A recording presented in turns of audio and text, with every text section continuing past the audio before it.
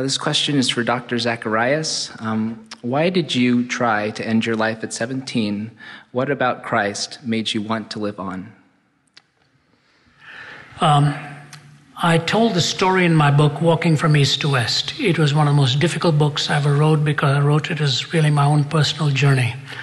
My dad, highly placed individual in the government of India and the Home Ministry, very successful. He was a tough man, tough-tempered, tough in every sense of the term, extremely disciplined to have gotten to where he did. He'd done his work in industrial relations at the University of Nottingham, came back quite highly placed and influential. And out of us 5 brothers and sisters, I was the most underperforming individual. I never made it through anything.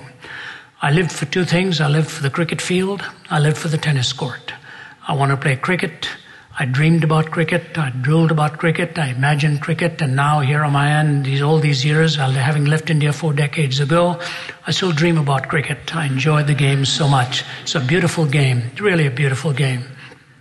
With the result, I concentrated very little on my studies. My life could be described as punctuated failure. That's what it was. Punctuated failure. And in my book, I tell the story one day of taking the most severe thrashing from my dad. It's the way they knew how to do it. It was the time and culture in which they felt this is how they change you. I'm not blaming him. I'm just telling you it's the way it was.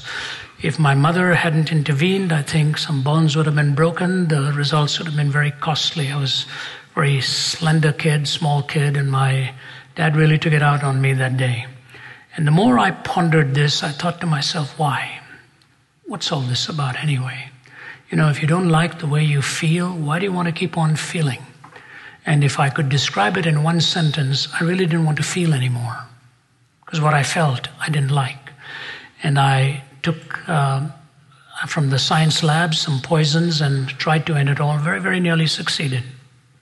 I mentioned the fact that in India this happens quite often. My closest friend had doused himself with kerosene and burned himself to death because he had not succeeded in the exam. We live with that tension. Things are slightly changed, but the most suicide-rich time of the year is when the results are out at universities. When I came to know Christ, I wanted to put life together. There are 4 questions in life for all of us: origin, meaning, morality, and destiny. Where do I come from? What gives life meaning? How do I differentiate between good and bad? What happens to a human being when he or she dies? Origin, meaning, morality, and destiny. You have to find answers that are correspondingly true to each of these questions, and all put together, it has to cohere. There has to be coherence in this. There has to be a skin that pulls it all together. In reading John's Gospel, I couldn't read it actually. The gentleman who brought the Bible to me lives about 10 miles from here, but he himself is very close to the end of his life. I wanted so much to bring him here. I spoke to him on the phone about 2 months away. He said, please let me come, but his situation is so weak right now. And he often said to me, on the phone he said to me that day, just after Christmas, he said, sometimes I think I came into this world just to be able to give you a Bible. Just to be able to give you a Bible. And that transformed my life as I walked out of there. John chapter 14 was read to me. Jesus said, because I live, you shall live also. If I can take a tail ender to this, Jesus said, because I live, you shall live also. I knew it wasn't biological life.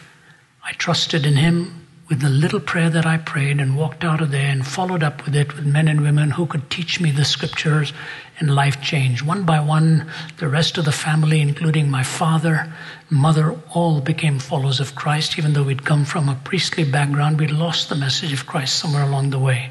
When my mother died in her 50s, my dad asked me if I would preach at her funeral in Toronto. And I struggled with it. Then he said at the graveside, he said, son, what would you want to put on her gravestone? I said, add the verse that she first read to me without even knowing what it meant. So he put John 14:19. Jesus said, because I live, you shall live also. That was in 1974. In the 1990s, my wife and I, my wife's from Canada, went into Delhi. She said, can I see your grandmother's grave? You talk so much about remembering as a little boy going to that funeral. I said, honey, I don't know if you can find it. I tracked it down, went to the only Christian cemetery in Delhi, went to the registrar, found the register, tracked it down, found out I was only 9 years old in the mid-50s when she had passed away. Walked over to the plot, there was nothing visible. I hired a gardener with a shovel. I said, I'll be happy to pay you, please dig this soil and find the stone. So he's digging and digging and digging, and all of a sudden he strikes a stone.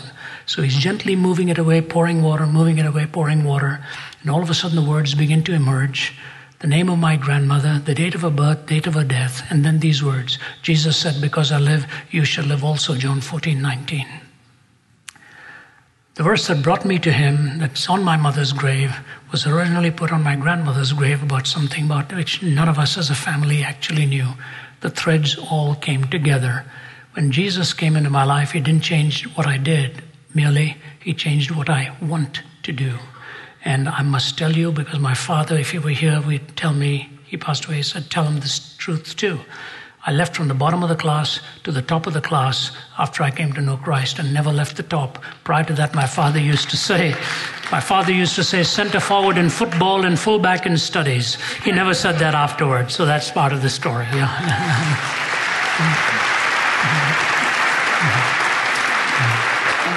At the far microphone? Yeah, go ahead. Thank you very much for being here. I'm a longtime listener, big fan of both of your work, Ravi, your ministry. Thank you very much. Back to the topic of intolerance. I wonder if you care to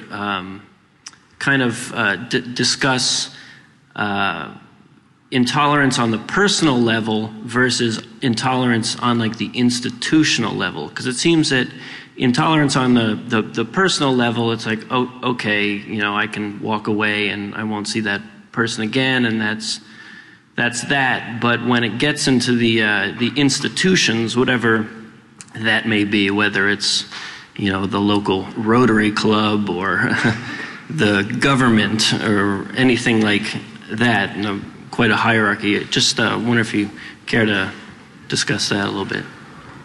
Yes, and I think, and Michael, please feel free to pitch in here. My response would be fairly brief on that. I have found no better way than to sit down with the people. Institutions, evil does not run through the heart of institutions, it runs through the heart of people, men and women. It doesn't go through states or governments or organizations, it runs through the heart of every man and every woman. If I find somehow that there is something dishonorable here, I'll sit down and talk to the individual. Go and see the powers that be. The best you can do is voice and say, look, this is what's happening. I don't think this is right. I don't think this is fair. If the reverse were done, I don't think you would tolerate it very much either. So I ask you, sir or ma'am, would you please consider looking into this subject and changing the reality for us who feel victimized by an institutional pattern here? And I'll be most grateful to you. Thank you for just giving me these few minutes of talking to you. You build that relationship gradually, but you never do it by lawlessness or anarchy or rudeness or disrespect. You do it by drawing the best instincts out of people. And I have found some of the toughest of them change just by a period of relationship. Whenever I go into and stay in any hotel where I go to a place, I'll always go and ask to meet the manager. I'll go and meet the front desk person. I'll go and meet the maitre d', introduce myself. I say I'm here for the week. I look forward to enjoying this hotel and so on. And you know what? Through the middle of the week, they'll come to you and ask you if there's anything they can do, anything they can serve you in. It works that way even in institutions. Befriend the powers that be, and you'll be surprised how some of them will open up and say, even though this is not what I would like to do, my respect for you, I will do it. This gets more serious in academic subjects, theses, dissertations. You can find yourself being marked out because you're not sharing the ideas that one wants to share. You just have to be wise how you move in this and endure the tedious journey, and you do it in an honorable way. In the end, you will find truth will win out. Thank you.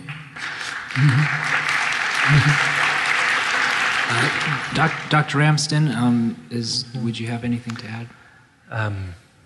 I mean, I may have been interpreting your question slightly differently, but when it comes to tolerance at an institutional level, I think, I know certainly in Europe we've got ourselves in a little bit of a confusion here.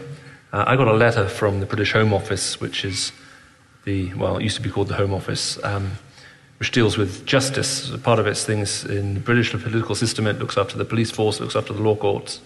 And they used to have a little motto that said, building a free, just, and tolerant society. And I can remember the first time seeing that logo thinking, I have a feeling that only 2 out of these 3 are possible. And let me just explain to you what I mean by that. The word tolerance has come to be defined today. We're not quite sure exactly what it means. Either it means, well, we just accept and agree with everybody. But historically, that wouldn't be right. In the past, when you talked about tolerating someone, the first thing you're assuming is you disagree with them. Because you don't tolerate what you agree with, right? I mean, if you agree with someone, you're not tolerating them, you're agreeing with them.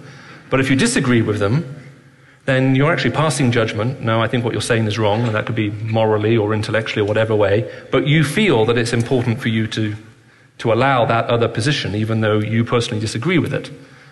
But when you talk about justice, and justice being upheld and enforced in a society, you're not normally asking for tolerance to be exercised. So in a rape case that's argued before a judge, for a judge to rule at the end of the rape case, well, we caught the guy and he's definitely guilty, but, we just have to tolerate these kinds of things. They just happen. And we've had laws against rape for hundreds of years and we've never eradicated it, so we just have to learn to deal with it. At that point, we have it would seem to me a contradiction potentially there, which I think most people would instantly react against. The other problem we also have with tolerance is most of us think of it positively today. Tolerance is a good thing, even though most of us actually define it negatively. So, I'm only in LA just for a very short time. So I arrive this afternoon, I leave tomorrow morning, and then I'm going to Cairo, which will probably be my last speaking engagement this year. And So just imagine you hear that I'm just briefly in town, you come to me and say, Michael, you're only in LA just for a few hours and would like to extend some hospitality to you. Let me take you to the very best restaurant here in LA. And obviously for that kind of invitation, I'd extend my sleeping hours beyond. It's now 5 a.m. in England. I'll be happy to actually we can have breakfast together. And I accept your kind invitation. And the next morning, you hear me talking to a friend of yours. You're standing behind me, I can't see you. And your friend says to me, I hear someone took you out to LA's nicest restaurant last night. Did you enjoy meeting them? And I say, yeah, they were tolerable. If you heard that, would you be happy? They say, did you enjoy the food? And I say, I could tolerate it.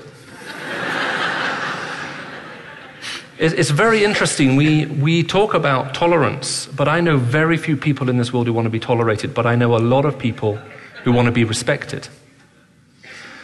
But here's the key thing, because I said the idea of tolerance, freedom, and justice, maybe only 2 of those are possible. I'm not sure, in that sense, our common acceptance of the definition of tolerance today is even compatible with freedom.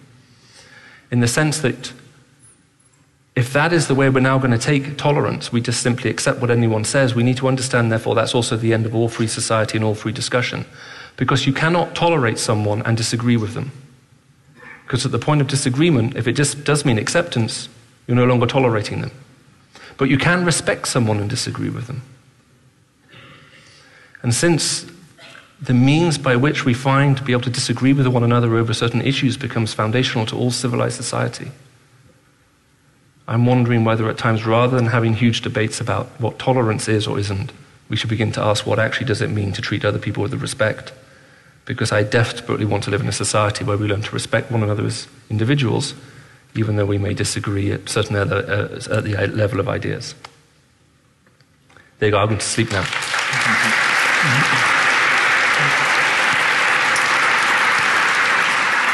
We'll take another live question over at the other microphone. This question is for both speakers.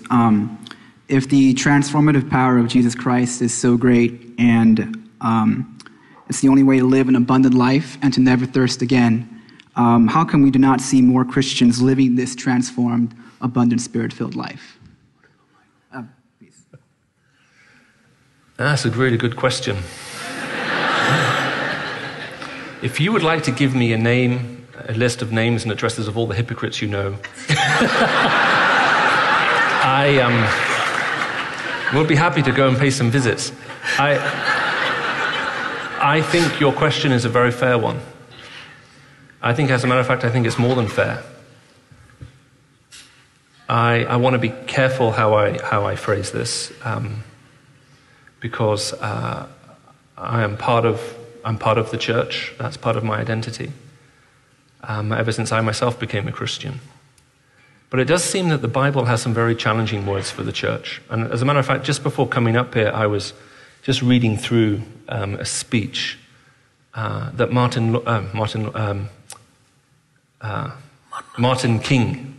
Dr. Martin Luther King gave. Is that right? That's right. And sorry, I'm in America, right? So I'm in the right country. Just checking. And when he was put in prison, he very famously wrote a letter from prison, which is a very impressive letter to read, his letter from Birmingham jail. All the more impressive when you remember he wrote that letter from memory. And I always knew he was a political activist, and I knew various things about him. I had no idea how well read he was. And you can always tell something about someone when they're writing a letter and they're making reference both to philosophy and to law and to theology. And he does it so well. But part of his letter, and I think it's something that needs to be heard today, is he says, we're living in America where the church is espousing one thing with its lips, but it's not living it with its life. He says, and therefore, he says, we are breeding a generation of people who've absolutely lost faith in the church, many of them losing faith in America as a country. And he shudders to think of the violence it may hold and the division it may cause in the United States of America as it went forward from that point. And he ends his letter with the words along the lines of, and now God's judgment rests on the church as never before. And I pray it may raise up in this decisive hour, and its voice may be heard. And what's more importantly, that it may actually live the moral values which it espouses. And so I think there has to be a challenge, and I think Scripture is very challenging to Christians about the way in which we live, and the means by which we live, and the values by which we live. And I'm going to have to confess that I think in the Western church, we've excused ourselves from a lot of that, and we've claimed comfort and convenience as being the highest ethic, rather than the principle of laying down your life in service for others. We're expecting everyone to lay down their lives in service to us, and that can't possibly be right. I think Ravi ji would probably agree with us and say, I know my experience is when I'm with the church in very poor parts of the world, when I'm visiting the church in parts of the world where you can be killed for simply becoming a Christian, the church I meet there is often very beautiful, very attractive, very humble, and very clear both in its message and in its lifestyle. But our affluence seems to have choked the purity of that message. And so I think we need, if you like, a challenge to the church. And if you are a Christian here today, I think maybe one of the challenges, since we're talking about tolerance, would be that we are called to live a thoroughly uncompromised life. Now, it's maybe sad that when most people in this room, if you were to close your eyes and imagine a thoroughly uncompromised Christian, someone who was totally uncompromising in their Christian faith, we would immediately think of someone who is very harsh, very difficult, and very unpleasant to spend time with. But the Bible invites us to pass judgment on everyone who claims to be a Christian. And part of that judgment, we're told, is to look at the fruit of their life. And the fruit of their life, we're told, for everyone who claims to follow Christ should be love, peace, patience, kindness, gentleness, self-control, and so on. So let's be thoroughly uncompromising about that.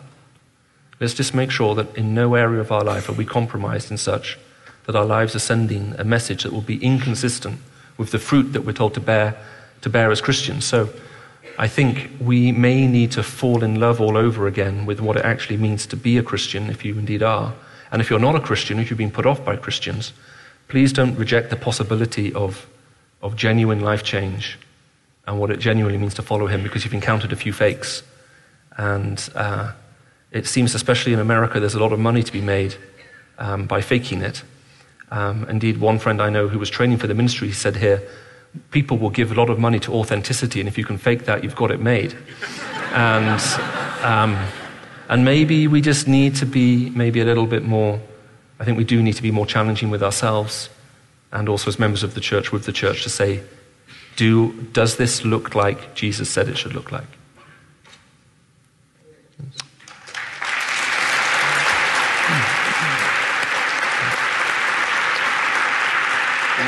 We have a lot of people lined up at the microphone, so I think we'll just try to keep things moving and answer as many questions as we can.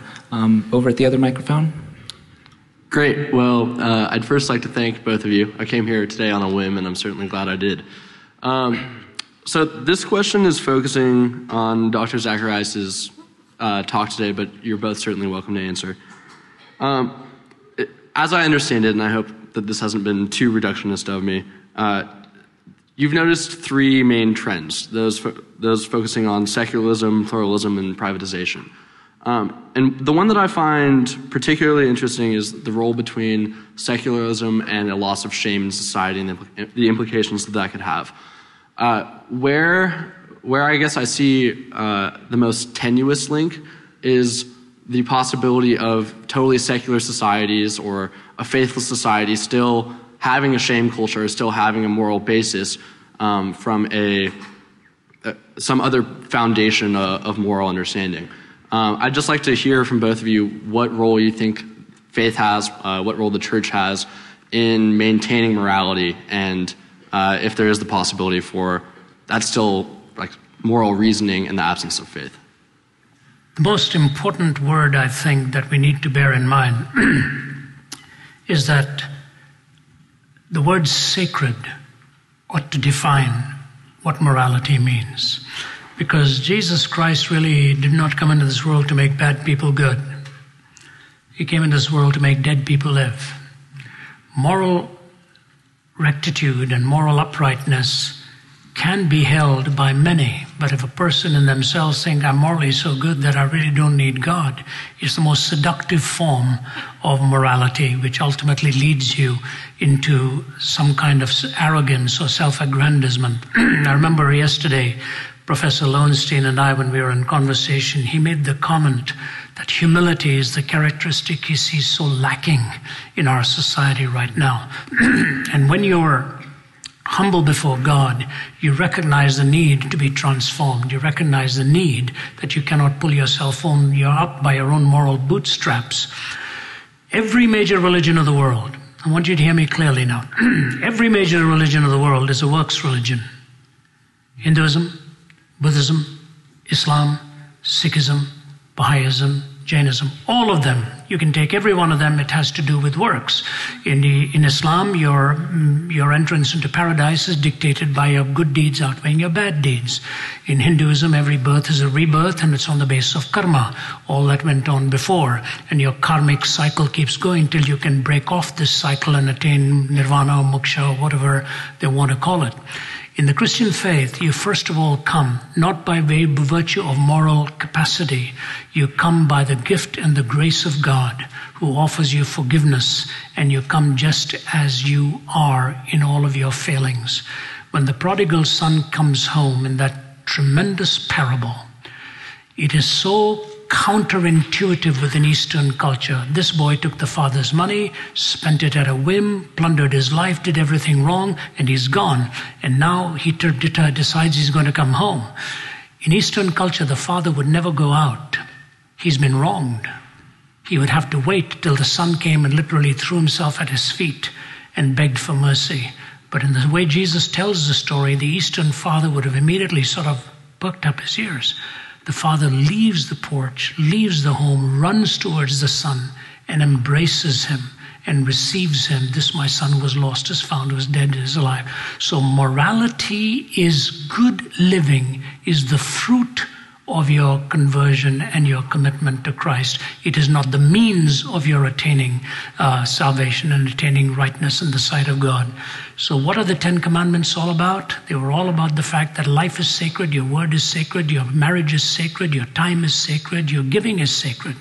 And in the sanctity of life, these expressions come. But the 10 Commandments came After the Exodus, redemption precedes righteousness. It is never the other way around. So God takes a life, puts that life back together, and gives you the fruit of what Michael was talking about. What does the church have to do here? I think the church has to teach us that that inner transformation is desperately needed. Let me say this very carefully. Listen to me carefully now. Malcolm Muggeridge said, "The depravity of man is at once the most empirically verifiable fact at the same time that it is the most intellectually resisted." The depravity of man is the most empirically verifiable fact at the same time it's most intellectually resisted. If a man is stealing nuts and bolts from a railway track, says Dale Moody, and you send him to university, at the end of his education, he will steal the whole railway track. Some of the biggest crimes that have been committed against humanity sometimes have been committed by high officers and high success stories. Depravity is here. Transformation, redemption, righteousness, and worship. That's the sequence. Morality alone will never get any one of us anywhere. It may make for some kind of existence, but it doesn't deal with the root of the problem, which is the rebellious heart that needs to be corrected and the heart that needs to humble itself before God. That's my word to you. One of the most thrilling aspects of RZIM is Wellspring International. Many of you are familiar with it. It's the humanitarian arm of what we do. And Wellspring this last year had done several major projects. Among them was Zamar Academy, the school for children from the so-called lowest class and unable to support themselves. How much was accomplished by Wellspring procuring the land and beginning the building. These kids now can get an education that'll help them qualify all the way into higher education because of the leadership of Wellspring and the vision. And then there was Agni Raksha, the burn victims project that Wellspring had in Bangalore. Women who'd been burned with all kinds of abuse, and the various units that were planted and built because of Wellspring. Your generosity made it possible. Thank you for standing with us. Please continue doing that as Wellspring reaches out the hands of Christ, apologetics with a touch, bringing the rescue of God to the hurting of this world.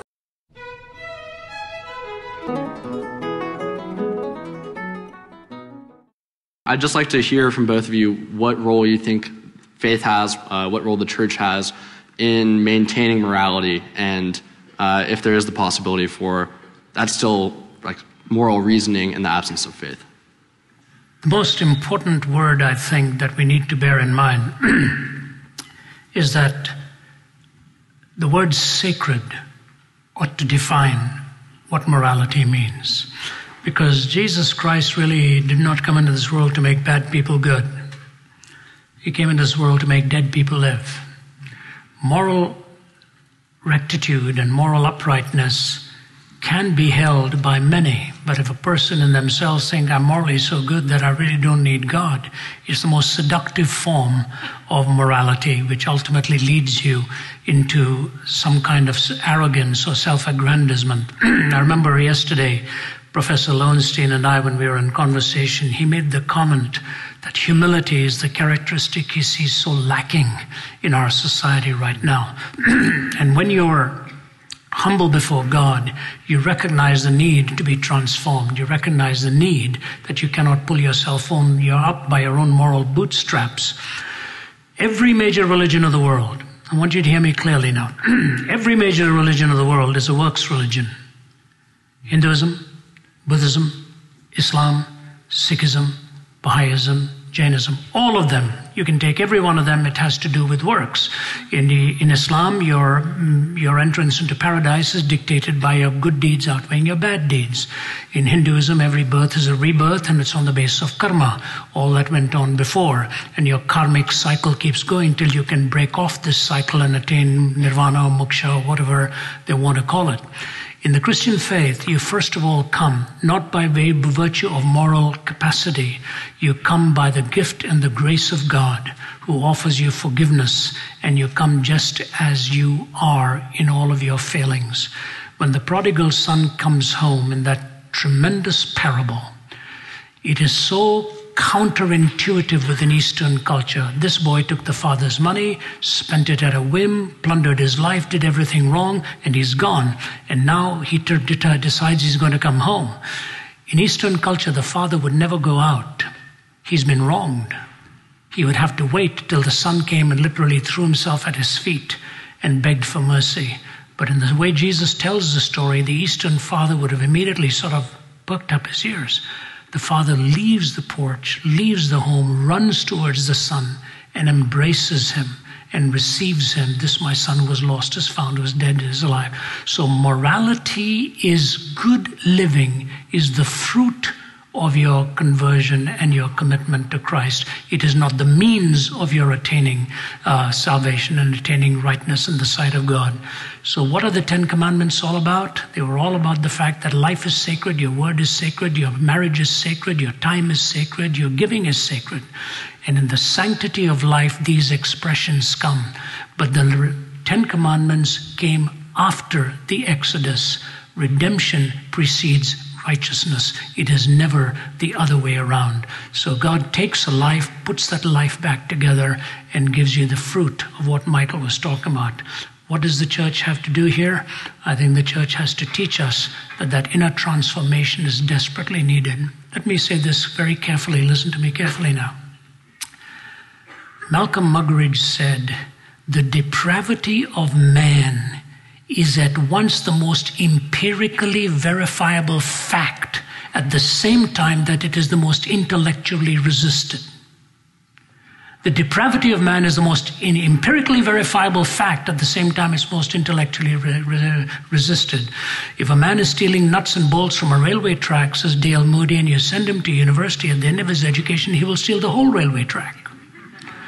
Some of the biggest crimes that have been committed against humanity sometimes have been committed by high officers and high success stories. Depravity is here. Transformation, redemption, righteousness, and worship. That's the sequence. Morality alone will never get any one of us anywhere. It may make for some kind of existence, but it doesn't deal with the root of the problem, which is the rebellious heart that needs to be corrected and the heart that needs to humble itself before God. That's my word to you.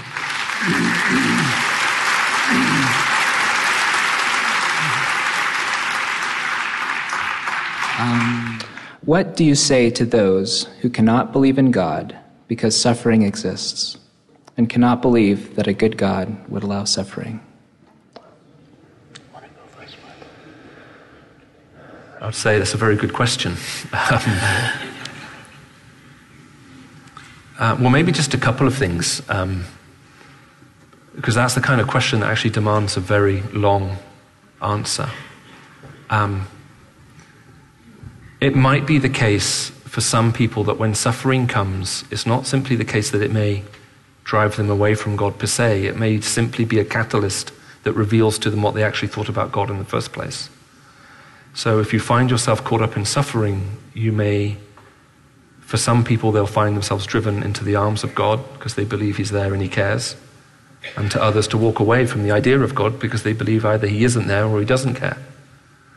And so sometimes suffering simply acts as that catalyst. Let me suggest 3 possible things to turn to if you're interested. One of my colleagues, Vince Vitale, who is at Oxford, who's a philosopher who teaches with us, has done his whole doctorate on suffering. And he gave a very brilliant talk on the nature of suffering at Oxford University. Quite a hostile setting and handled Q&A. It's available online, and I'm sure if you got in contact with our ministry at RZIM.org, we could give you the link.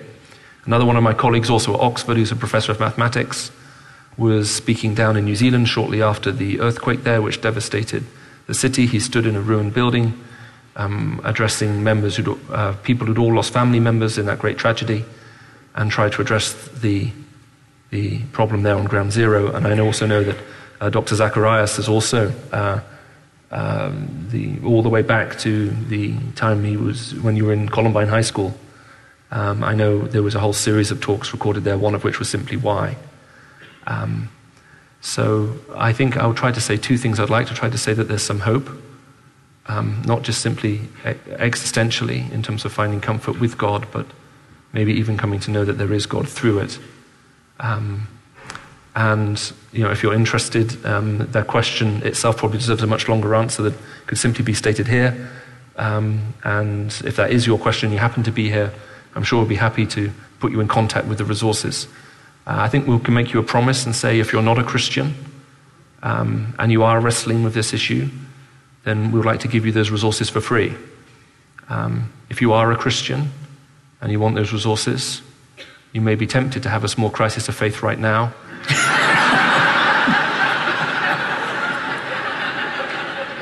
And claim those resources for free, and to you, we'd just like to remind you there will be a day of judgment and accountability.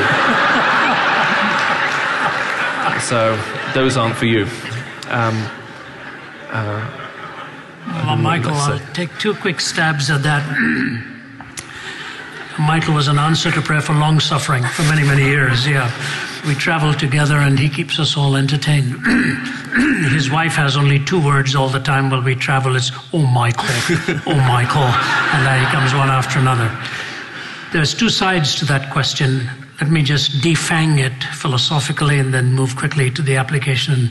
Vince and I are in the process of writing a book together on this. He's just sent me an outline, so that's what I was doing actually last week, Bangkok Tech, doing my 3-chapter share of that. Philosophically, it's often, of course, put in tandem with evil. Suffering, evil. Suffering, evil. Why does God even allow evil? And I've often responded that it's very critical to understand the nature of the question. Because when we say there's evil, we assume there's good. When we say there's good, we assume there's a moral law on the basis of which to differentiate between good and evil. When we assume a moral law, we assume a moral lawgiver. Because without the moral lawgiver, there's no moral law. Without the moral law, there's no good. Without good, there's no evil. The question actually ends up hoisting itself on its own petard, as it were. It doesn't know how to defend itself. But here's the killer point of that argument. Somebody may say, why do you need a moral lawgiver to have a moral law? And the answer is very clear in this. Every question raised about evil and suffering is either raised by a person or about a person, which means personal worth is essential to the question. Intrinsic worth is essential to the question. And in a naturalistic framework, you cannot have intrinsic worth. You've got extrinsic worth. It's conveyed to you. You're just a radar blip on the radar screen of time. You just happen to be here. But if you're a person created in the image of God with intrinsic worth, then the question indeed is reflective of the value that you give to personhood. So 2 things, the reality of good and the intrinsic worth of a person are essential to the question. If the question is to be taken seriously, those 2 assumptions need to be made, which the Christian makes. But the 2 points of application I want to make is this. I've lived with serious back problems. That's why it's easier for me to stand also, not just keep seated.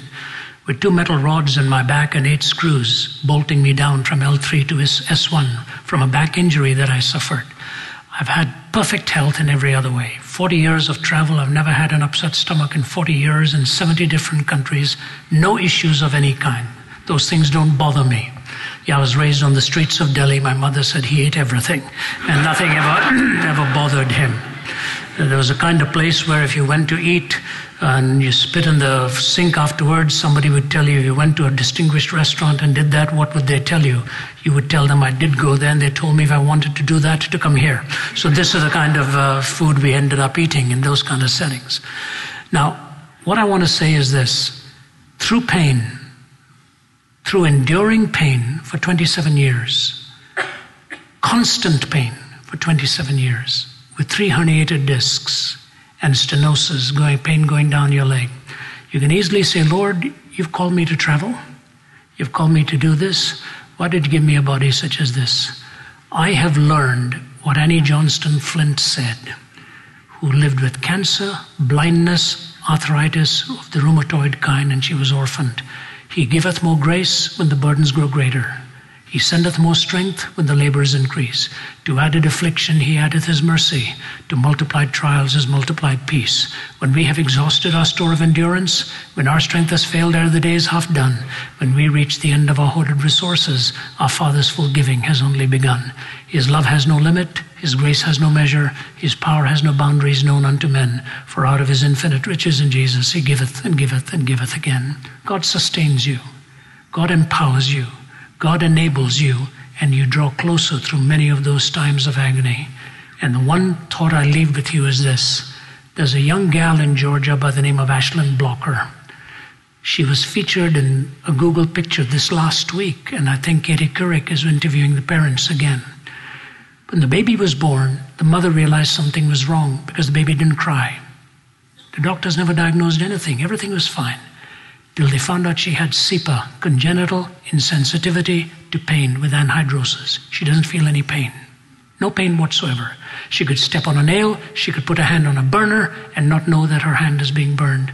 The mother ended her last interview, the last time I saw when the little gal was only about 10 or 12. She said, every night I go to bed saying, God, please give my little girl the ability to feel pain. In our finite world, if pain is an indicator of something that is wrong and gets us to seek the reality of finding help, is it impossible in the infinite mind of God to use the agency of pain through which to draw us and to bring us to the ultimate corrective? The greatest pain is ultimately that of the soul and the separation from God. So he is able to sustain you both in the physical and emotional struggles and in the deepest pain of all, that spiritual alienation. I'll leave that with you.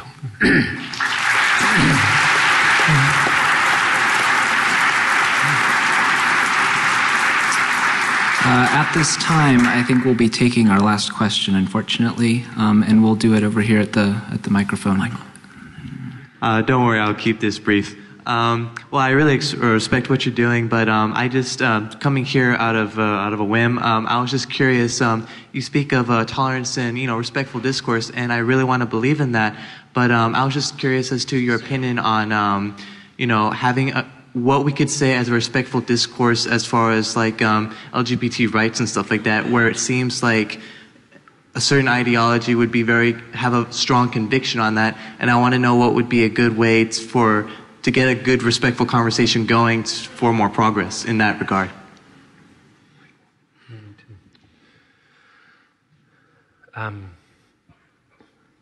I mean, this has become obviously a very big issue, partly because, I think for a variety of reasons, and it certainly isn't helped by the shrill voices on both sides of the debate who actually make having any kind of discourse or conversation even harder. I'm aware a little bit, when I was speaking last in the US at Texas A&M in December, these questions came up, and I had some quite extended conversations for 2-3 hours after the meeting with a certain group of people. They'll talk about it with me, and this is the issue they wanted to discuss with me. And I think the question which American society has before it right now is twofold. One, who informs the moral convictions of a society, and where do they come from? Now, historically in the States, you've been very heavily influenced by the Christian faith and by the Judeo-Christian ethic.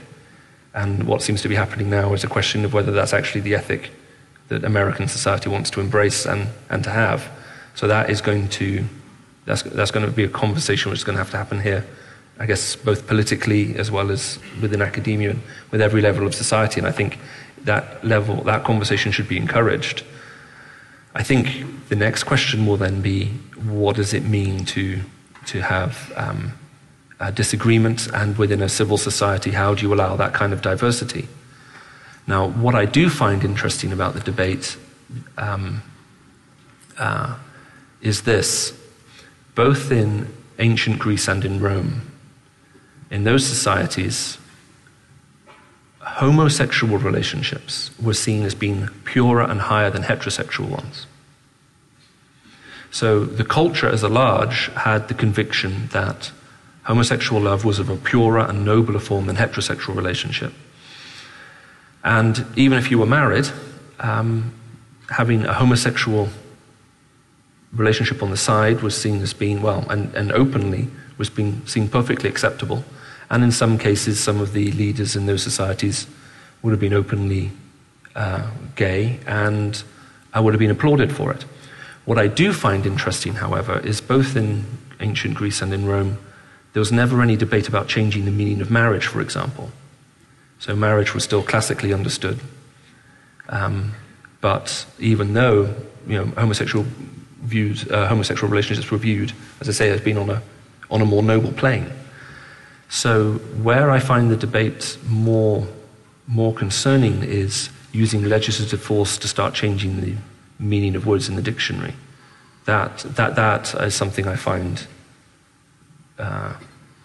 more concerning, and history doesn't seem to tell a very happy story of any society that resorts to legislative force to start rewriting the meaning of words.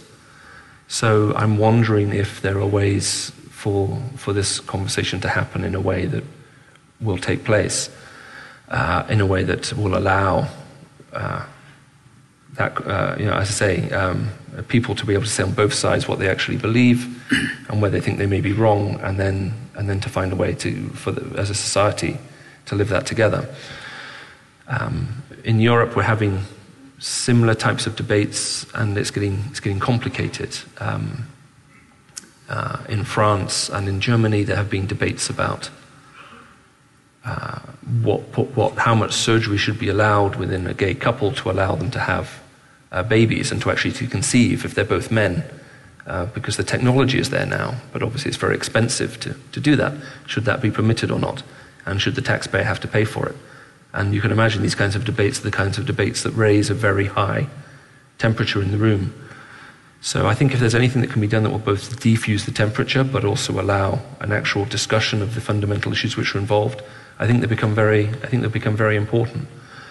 Another one of our colleagues, Os Guinness, I know in the book that Dr. Ravi referred to earlier, which talks about what we mean by civil society and freedom, I think has some very pertinent things to say into that particular issue and debate, and I feel comfortable with everything that he says there, and I would recommend it to be read. I don't know if there's much more that you would want to say.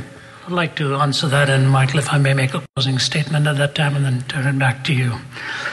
I want to thank you for that question, and I know in an audience like this there'll be many, many diverse views, certainly polarizing views on it, and so if you're here tonight of a different view and you hold to that firmly, I want to thank you for coming. I want to thank you for giving us a hearing, because it must take a lot of every ounce of your own strength to be seated there listening to maybe a worldview that you're not comfortable with, because it may challenge some of your own worldview or however you want to live your life out. I make a plea in a couple of directions along with what Michael. Our team is based in about 10 countries, and we cover a lot of territory here with politicians, with business people, with academics. And politicians are beside themselves. They really have no answers. One of the political leaders in Africa put his arm in mine after I'd finished addressing the presidents there. He said, "Our cumulative wisdom is unable to meet the daunting challenges of our time. Our cumulative wisdom is unable to meet the daunting challenges of our time." But I want to say this: what we saw on the fiscal cliff is minor compared to what we would see in an amoral cliff if we ever get to the top there. It'll be the devastation of so much. We go in many hostile settings, many inimical settings. I go in places where I've literally had to have armed guards who are there in case anything happens. I've always made a plea in the following way. The Christian view of marriage that Michael and I would hold is very different to the Islamic view of marriage. In the Quran, polygamy is provided for and allowed for, and it is mandated by their rules, but you can have a polygamous marriage. My own view of that is going back 5,000 years with Abraham. That became one of the factors in which it has created 5,000 years of turmoil in what happened in that household by virtue of what happened in that polygamous relationship and the offspring. And the blood that has been spilled for 5,000 years started as a war between two half-brothers over who had the right to the father's inheritance and spiritual inheritance and so on. But that has not kept Muslim people from inviting me to speak there. Michael is heading out to Cairo next week. This year I was in so many Islamic countries, and I've been in Islamic universities. The Islamic University of Malaysia, one of the oldest Islamic universities, with the sheikh sitting in front of me for a 1.5-hour open forum. I have a differing view on the sanctity of marriage to theirs, but they allow us to come and speak. Same with Buddhists. Buddhist monks have a different view of marriage than the Christian does. So also with the Catholic teaching on celibacy in the ministry, we don't hold to that as Protestant, evangelical Christians and so on. But that does not keep them from inviting us. We go and speak, and cordially we discuss, we disagree, and if we disagree, we do so not compromising our convictions. We'll speak in any settings. I spoke at the Mormon Tabernacle, the first non-Mormon to be invited there in 104 years after D.L. Moody, to speak at that. I don't hold to their view of marriage and so on. We well know that. But we respectfully deal with that. So my plea with the skeptic in these matters is, can we not still talk? Can we not still hear one another? Can you not give the Christian the chance to defend what it is about the sanctity of marriage that we actually see and why it is we hold that view? And wherever society ultimately goes, in an open arena of question, truth will ultimately triumph. Truth will win out, and the lie will be shown for what it really is. We are committed to be followers of Christ, and we will preach His word. And I thank you for giving us that opportunity. Let me just close with this simple illustration. Last year, after 40 years of travel, I experienced something that I hadn't experienced in a long time. I was invited to preach at the Angola prison in Louisiana, which has 5,300 hardcore prisoners. 85% of them are on life without parole. 45 of them are on death row. And you walk in and see 22, 23-year-old men who will never leave the prison, never walk out of there. And they jammed the auditorium when I was there to speak and address the issue of grace and forgiveness and redemption. When you walk past death row, you just go by there and they'll reach their hand out and they will grab your hand and ask you to pray for them.